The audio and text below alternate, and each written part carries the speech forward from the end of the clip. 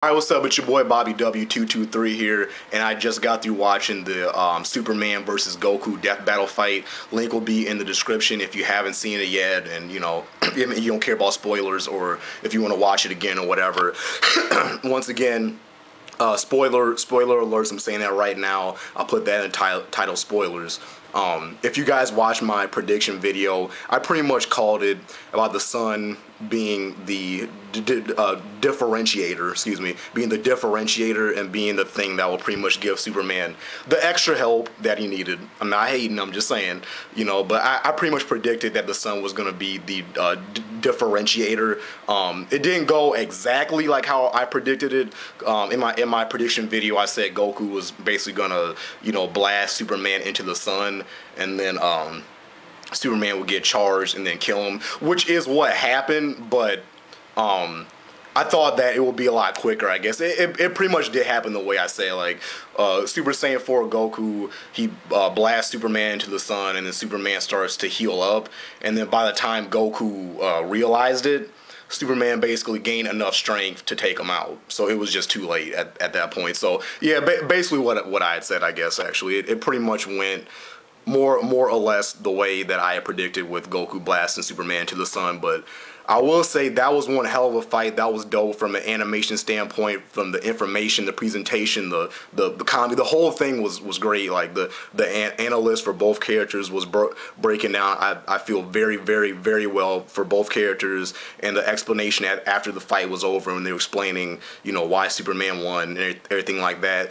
That was explained very good. It wasn't, you know, too biased or anything like that. I feel the little skit, I guess, or whatever you want to say, at the very beginning of the fight, the little Team 4-star thing, that was pretty funny. It was like a Superman cartoon. It was showing a Superman, you know, catching an airplane, you know, shit that Superman does. And they had that random guy was like dubbing over the voice or whatever. And then it was the Dragon Ball Z characters was watching it on TV, and it was like the Team 4-star guys was talking. That was all cool. The fight, the actual battle was probably about 16 minutes long, so it was very entertaining. And like I said, I pretty much called Superman winning, even though I wanted Goku to win. That's who I was rooting for. I'm a bigger fan of Goku and Dragon Ball Z, but unlike a lot of Superman fans who don't really watch Dragon Ball Z or don't know that much about Goku, I didn't just automatically write Superman off.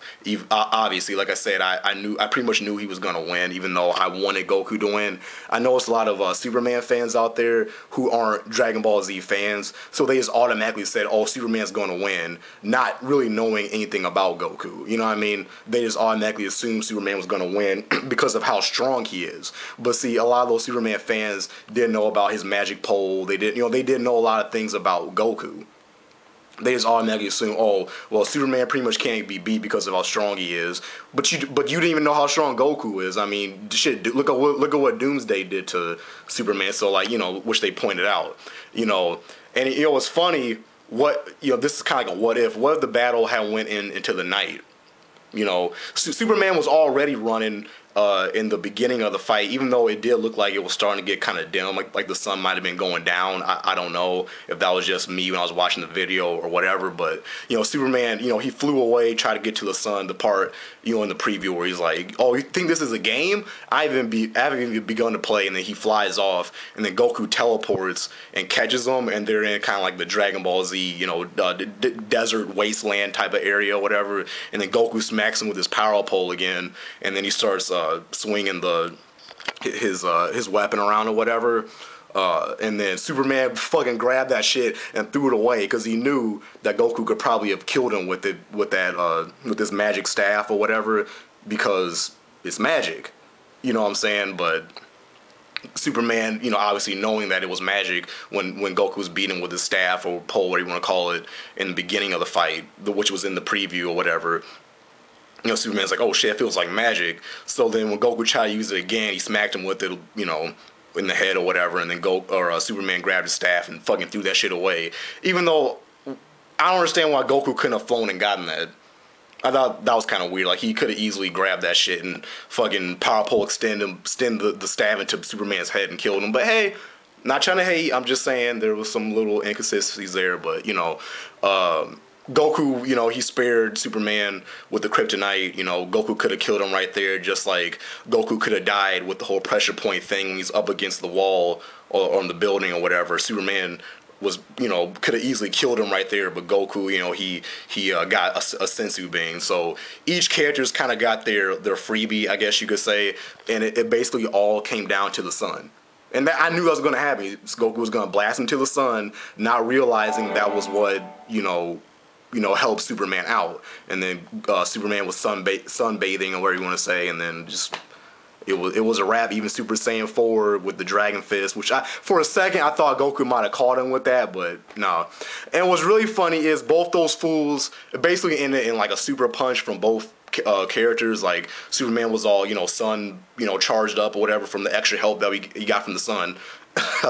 He was all sun charged up, and then he was about to punch Super Saiyan 4 Goku, and then Goku used his super Dragon Fist on him, so they're both boom, they swung at each other, and they were like in the core of the earth. Like basically Superman like darted Goku back down to earth, and not like they were both in the core of the planet, and they both super punched each other or whatever, and it blew up the planet.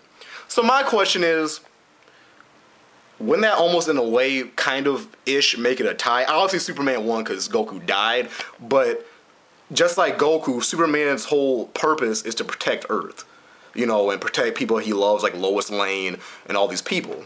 Yeah, they all died. Whether you want to say, oh, it didn't count because in the end they were in the Dragon Ball Z, area, the little desert area, it's still Earth. They were still on planet Earth. That shit blew up at the very end of the fight. Superman killed everybody that he swore to protect to take out Goku after he got his extra help from the sun. But yeah, once again, great fight. Hands down, the best death battle I've seen. Even though my boy Goku lost, great information and all the different analyzing that they did for both characters was very, very thought out. You could tell that they really took their time and thought everything through.